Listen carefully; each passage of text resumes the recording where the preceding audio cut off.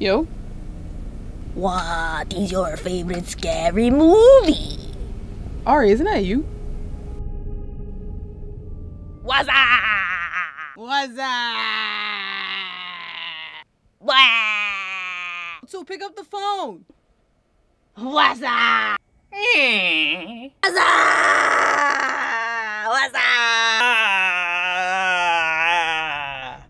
What's up? Yo, what? Y'all got zombies running around here? That's just Natalie. Duh.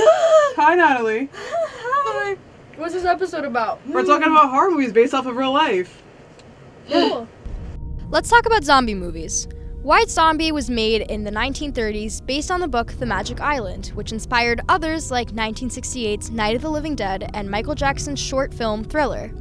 There's also Shaun of the Dead, a 2004 British horror comedy. Zombies also gave life to the idea of Resident Evil, which took the video game approach and later made it to the big screen in 2002.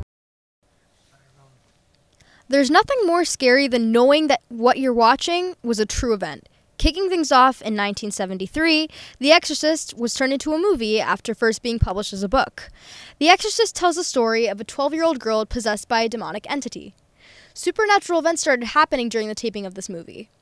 Wolf Creek, an Australian horror movie, tells the tale of 3 backpackers held captive by a serial killer. Meanwhile, in real life, Ivan Milat is responsible for the death of 7 backpackers in the 90s. Ever heard of Ed Gein's? Well, the cases of Ed Gein's inspired some of the most popular horror movies, like Texas Chainsaw Massacre, Psycho, and The Silence of the Lambs.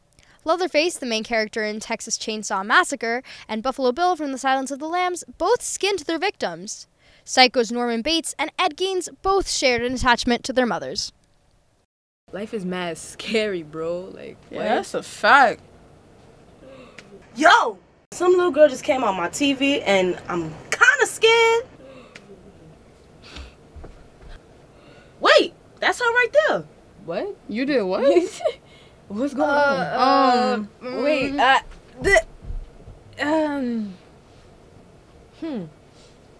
Man, this sounds like a movie that I've seen before. The Ring?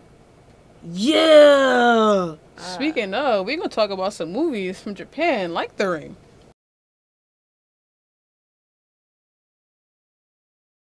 Japanese movies take the term horror to a whole new level. Ringu, The Ring, has had people afraid to answer the phone ever since the movie came out. Ju-on tells the story of a nurse who was followed by the curse of a woman and a child who were murdered.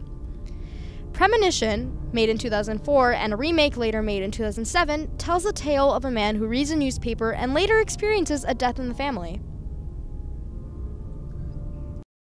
That's all for this week's episode of Import Legacy. Next week, we'll be talking about Perfect Blue.